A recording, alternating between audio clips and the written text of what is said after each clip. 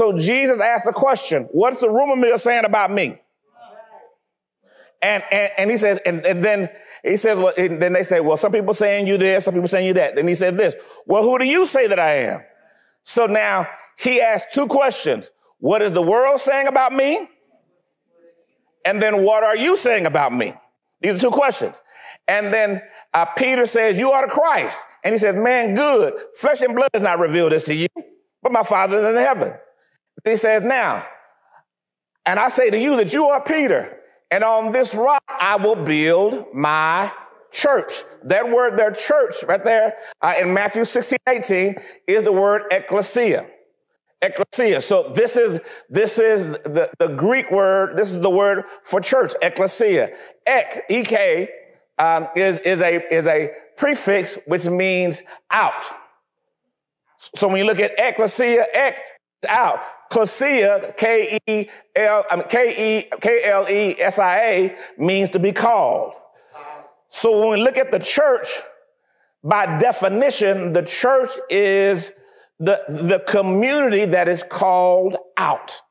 So now it says this, I'll say to you, Peter, that you are Peter, and upon this rock, I will build my church.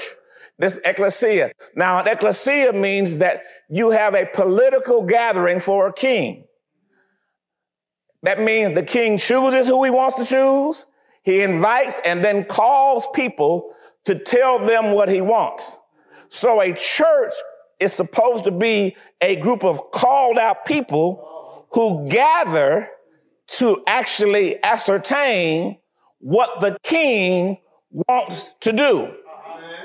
Am I making sense? So the reason why we come to church is not so that we can get our feelings fixed. The reason why we come to church is not so we can fix our relationships. The reason why we come to church is not so that we can get our spouses right or our lives right and get our hearts mended, even though our hearts will get mended, even though some things will happen for us. But that is not the focus. That is not the focus. The ecclesia is when you gather, you're gathering trying to find out what he wants. You're not gathering because of what you want. And this is the real key about the idea of the kingdom and the church. That means that when we talk about the church for real, you're coming into a worship environment saying, what are God's instructions for me? Not more data about God. I want to know what God is. I want to know what his directives are. I'm not looking for data for me. I will get data when I get his directives. But if I get data and I get no directives, then I have not gone to church. I've just got information. What do you mean? It's just like you went to a seminar. It's just like you went to class. Am I making sense? So what's the difference between church? What's the difference between church and school? Church and a seminar? Church and a webinar? Am I making sense? The difference is this. One, I gather data for my own benefit. One, I get directives for his benefit. Because he is my king, I want to know, how may I serve you? And so I gather to say, how do I need to serve him this week? Am I making sense? And so it says this, upon this rock I will build. That word build there, that word build there is the word orchodome. Orchodome means a place that he inhabits. So his church, the ecclesia, is based upon this place where he dwells. So I'm trying to find a place where God inhabits. I'm trying to find a place where his presence is. Where do you live? God, where are you? And then what do you want me to do? So I come to church to find out what does God want me to do? And I've come to church to find out where are you? Because I thought you was over here, but you're not. I thought you was in this, but you're not. I thought you were in my life, but you're not. I thought you was over here, but doggone, you're not over there. Where are you, God? So now I come to the ecclesia, a community of people who are called out. Am I making sense? Now it says this. So it says, upon this rock I will build my church, orchideme, my ecclesia, and the gates of Hades shall not prevail. Now that means this ecclesia, these called out people, are built for warfare, and the gates of Hades shall not prevail against it. You're not covering the church looking for peace with the world. It is not going to happen. You're not coming to church trying to find peace with the world. You're not coming to church trying to fix all your issues. I was going through it. I just knew I know where I needed to go. I just need to go to church. That's called therapy. I'm making sense. I ain't mad at therapy. I wanted to come to a church. I just need a place where I can learn. That's called school. I ain't mad at school.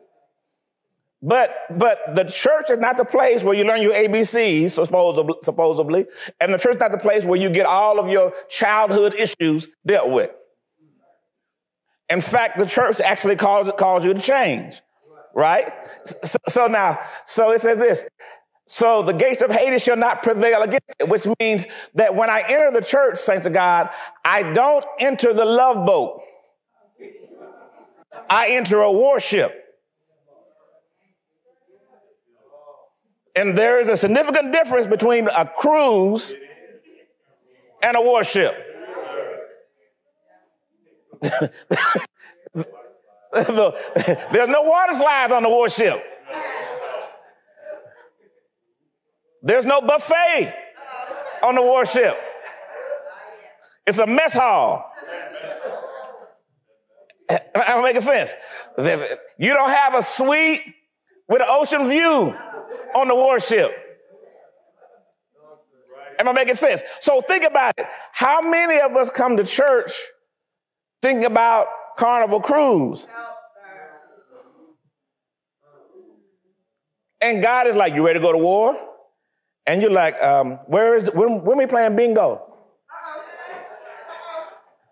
Where's the dance contest? I want to find the dance contest. Where's the trivia? I didn't find the trivia spot. Where's the trivia spot? I pay for my drink pass.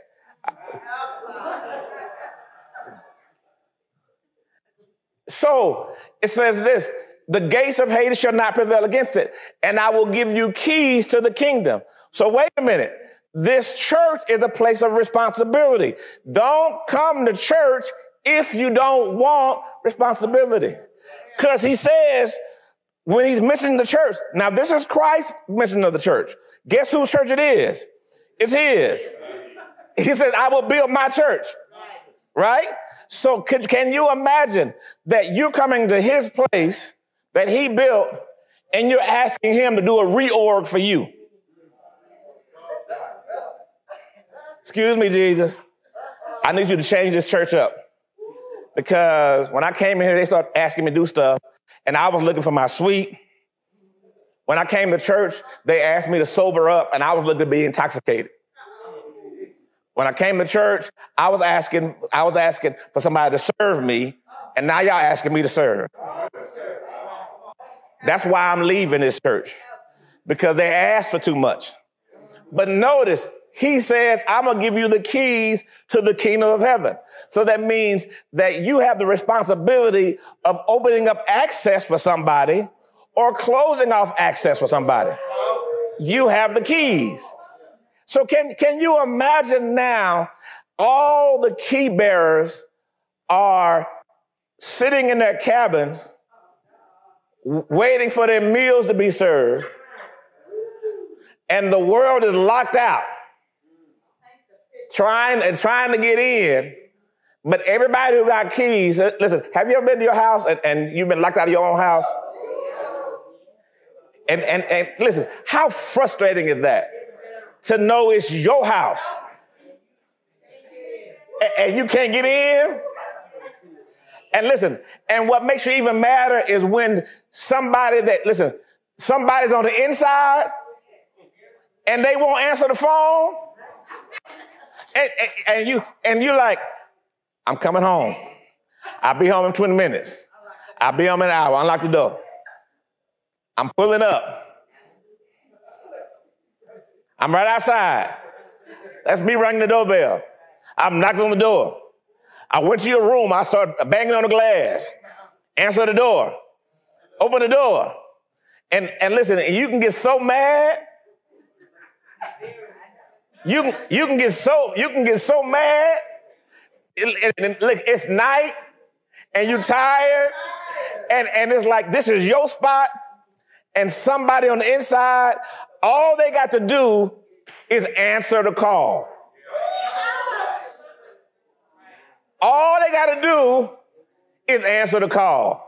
And you sitting outside, God says this, I will give you keys to the kingdom, which means somebody's saying, all you got to do is answer the call.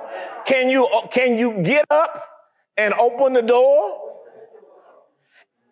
And you say this, I fell asleep. I'm sorry. I fell asleep. Why you mad? I was asleep. And so you notice how mad, listen, you remember how mad you were? Because you was like, how can you be in the house with the light on, the television on? I hear you. And worse is when I can look through the window and I can see you sleep. Oh, I can see you in there. And I'm,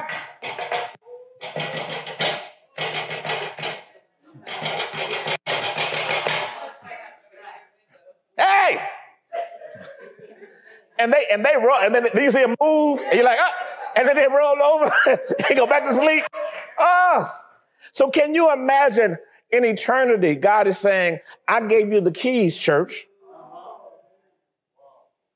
And your job is to let people in, and you sleep because you're on the Carnival Cruise Line. And you sleep and you being rocked to sleep. So, and it says this, and whatever you loose on earth will be loosed in heaven, which means I even give you authority.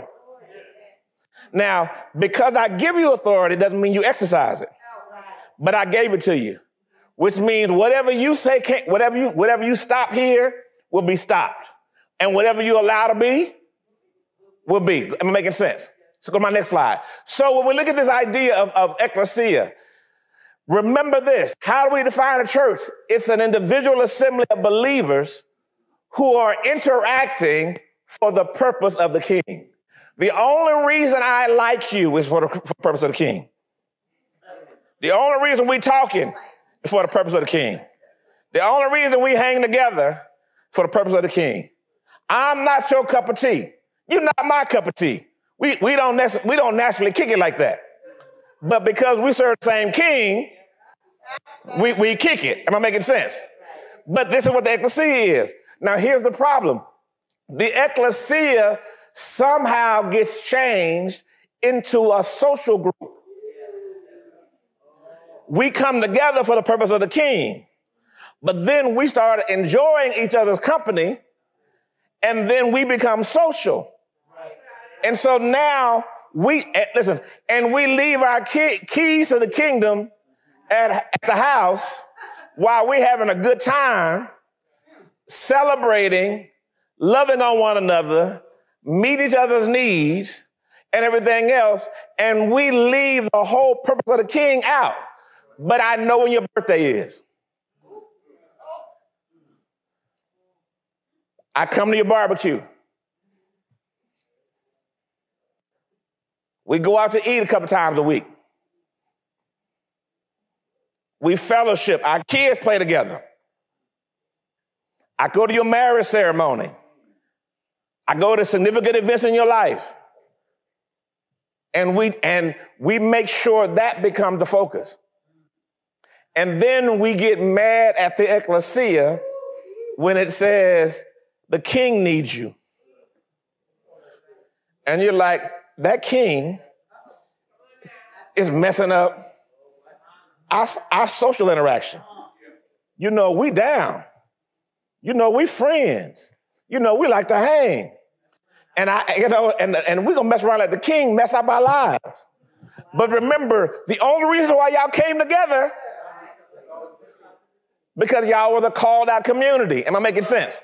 So this is important. So when you think about the church, remember, we are interacting for the purpose of the king.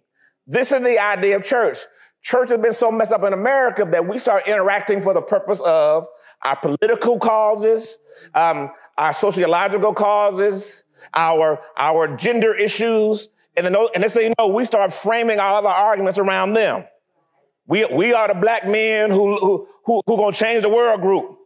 Where'd y'all meet? At church? So y'all come to church? No, we changing the world. Oh, y'all gonna come to Bible study? No, on Wednesday nights we changing the world. We are the white men who are going to start start an investment group. So what are we doing on Wednesday nights? We're talking about our investment strategy. But y'all supposed to be at church. Yeah, but we're gonna change the world by increasing our finances. We are the nerd group. We're gonna come. Listen, we're all smart people. We're gonna be the engineers. And no, it doesn't matter what group you're in. Single ladies group, lonely men group. They usually meet together some kind of way.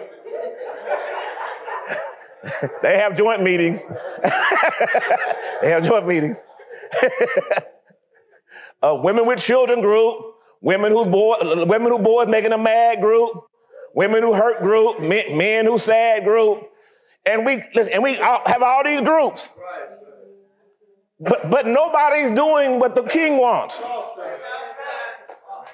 You know, and so now you can come to our church. Why? Because we have this group, that group, this group. We have a people who like dogs group. We walk every Saturday. We meet and we walk. We got a joggers group. Every Saturday morning we jog 3 miles. We got a bikers group. We got a horseback riding group. We got an archery group. And next thing you know, we got all this. We got all these groups, and nobody's asking what the king wants. And we grow big churches off of these groups. We're the Christian Bikers Association group. I know every Saturday we go biking in the hill country. And I'm not mad at you, but I'm like, but what does the king want? Do your biking. Are there any disciples being made? Well, no, we don't really think about nothing like that. We just a fellowship group. Thank you for worshiping with us today. If you liked this message, you can find the rest at cmllcstore.com. We invite you to join us again for our extraordinary worship services every Sunday at 10:30 a.m., Sundays at 4 p.m., and Wednesdays at 7:30 p.m. Central, where Dr. Moody teaches how to understand the Bible, and you can get all your biblical questions answered. We look forward to connecting with you. We ask that you subscribe to The Rock ATX on YouTube and follow The Rock ATX on Facebook and Instagram to stay connected to all The Rock is doing. You can also get connected on our website at therockatx.org. Again, thank you for worshiping with us, and be blessed.